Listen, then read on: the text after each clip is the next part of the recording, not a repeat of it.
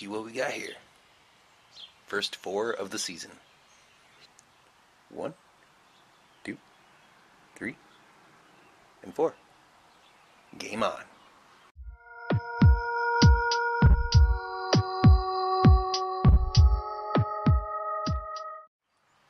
Hello, Monarch butterfly enthusiasts.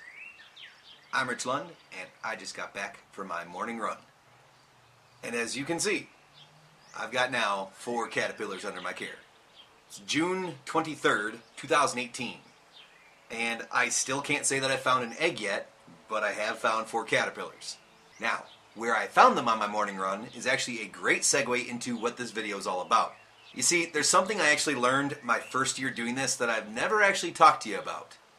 And I'm guessing from the title of the video you clicked on, you're pretty sure you know what that is. Poison ivy. And yes, I learned the hard way. Today, let's go show you where I got these caterpillars from. And while we do, we're going to learn how to identify poison ivy as best we can. Let's go. Morning running path. And sporadic milkweed. Alright, so this is where I was out this morning, and we got a nice spread of all sorts of different types of plants, including milkweed here. Something when I do when I'm jogging, I will just kind of spot check, look at a couple of different plants along the way. It was from some of these plants right here that I found, the 4 that I found this morning. I want to check for more, but I also want to show you what else I found while I was looking. Poison ivy. Now this is actually the milkweed that I found the first one on. But it didn't take me long searching that plant to notice the poison ivy that was around it. There's not a lot too, it's kind of subtle. But I've learned how to spot it pretty quickly. There's some. And here's some, though it's got some sort of disease going on with the leaves. Those red spots aren't normal. So how do I know? How do I know that that's poison ivy? Well, let's show you how to identify it. Here's a plant that I think is a really good starting example. First off, maybe you've heard of the saying, leaves of 3, let it be. And it's a good saying, but there's a lot of plants out there that have 3 leaves. The thing to also know about poison ivy is that it has only 3 leaves, and if you keep on following that branch down, you're not going to see extra leaves. You might notice that the stem goes all the way back to where it branched off, and there's only 3 leaves. For more leaves to sprout, the plant has to branch.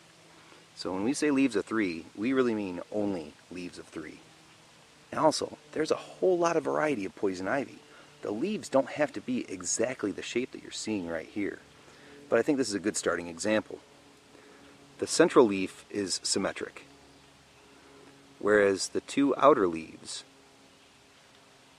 these things are mirror images of each other, but this, let's say, upper half is going to be different usually than the lower half.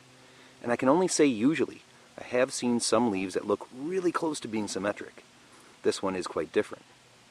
Now there's other sayings out there too for poison ivy, like if these 2 leaves are shaped like a mitten, it'll itch like a Dickens. I've heard that one before, but this one's not really mitten shaped.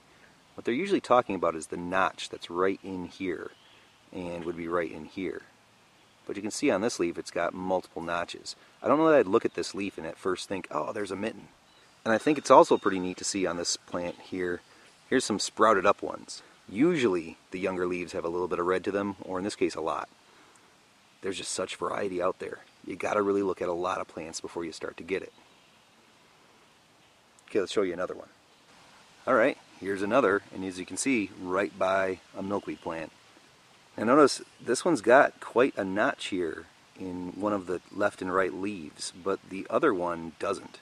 So again, it's usually a mirror image of the 2, and they are not symmetric leaves themselves. This lower half is different than the top half, but they aren't always going to be mirror images. Some sources that I saw online trying to describe to you poison ivy say that they are always identical. No, they're not. This top half here, though, is definitely a much more symmetrical leaf than what these other 2 are. And here's some young leaves sprouting up, and as you can see, there's the red.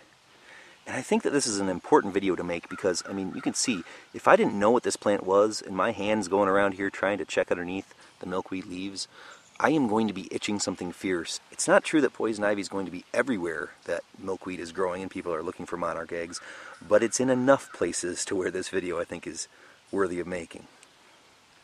Let me show you some more. Alright, this one's a really good example. Alright, so we got the younger red leaves right here. Check this out. We've been seeing poison ivy that has multiple notches in these side leaves. This one's got only one. Just one notch right there. This would be the kind of leaf that, yeah, I would say this looks like a mitten. You can see that not all the leaves we've looked at look like this. So it's not something you can really trust 100%. But one thing you can say that we're always seeing, leaves of 3, and then if you follow the stem down, there are no other leaves branching off from that same stem. Only 3 per stem. Now here's some more, here and here. Kind of in a little patch of it, but I'm not surprised. Take a look at up here. Any guess what that is? These here are some very giant leaves, what I'm pointing to, of poison ivy. Huge leaves. Here's a side leaf with just the notch right there. Here's its central leaf. Here's another side leaf. Let's get a closer look. Now these ones are really huge. I mean, this one right here, that's about the size of the palm of my hand. So they can get quite big. Usually though, the ones that you're not going to as easily see are going to be the small, younger ones. And those smaller and younger ones actually have a little bit more of the oil that causes the allergic reaction. We can see again, the central leaf of the 3, fairly symmetrical. The other 2 are like mirror images to each other most of the time. They do tend to have a notch right here, but not always.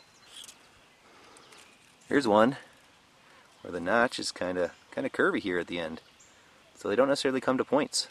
There's a lot of variety in the shapes that they can have, and colors. Okay, so picture it. You're out in the woods. Maybe you're getting good at identifying poison ivy, maybe not so much. But either way, you just noticed that you did come into contact with some. What do? Well, the first thing to understand is that poison ivy, it's all about the oils. It's on the leaves, it's in the stems, it's in the roots even. And so if you've got that oil on your skin, what happens is your skin will absorb it. When I'm out in the field, something that I've got in my backpack with me is 91% rubbing alcohol. This is one of the better solvents to try to dissolve the oil with. Now, if you don't have this, but you got like a bottle of water with you, you should still try that. But water and oil don't necessarily mix, as we learned back in grade school, right?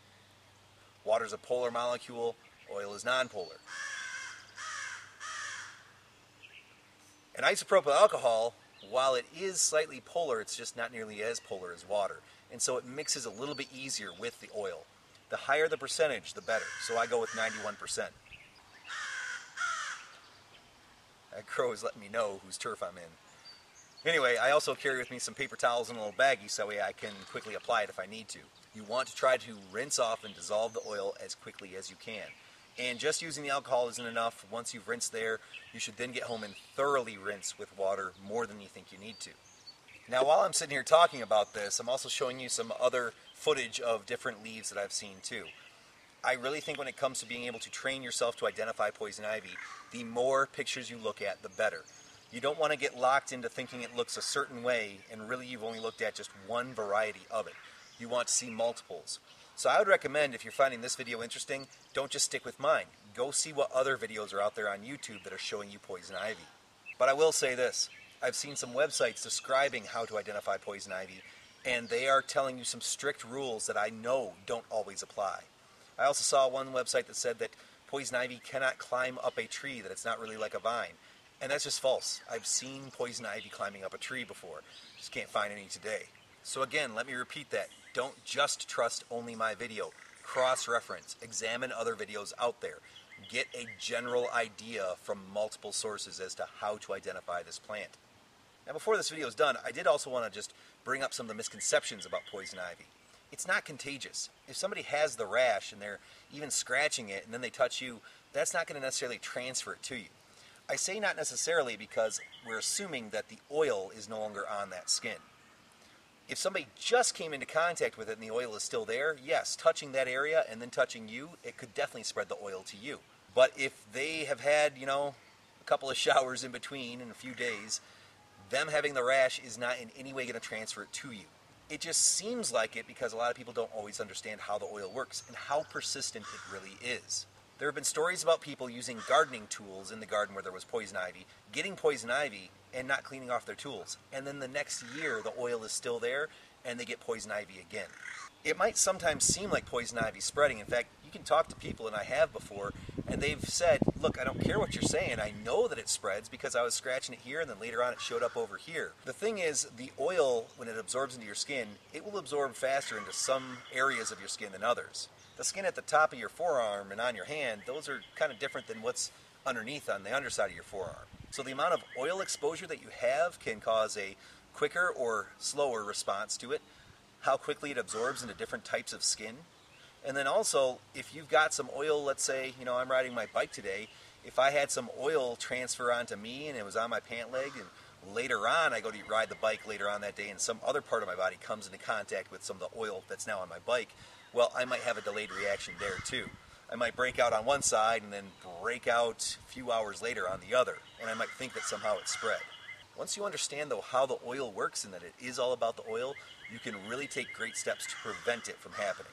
So I hope you found this video useful. I was really hoping that I'd find a few more caterpillars while I was out here, but apparently I found the only 4 that are out here that I'm going to find.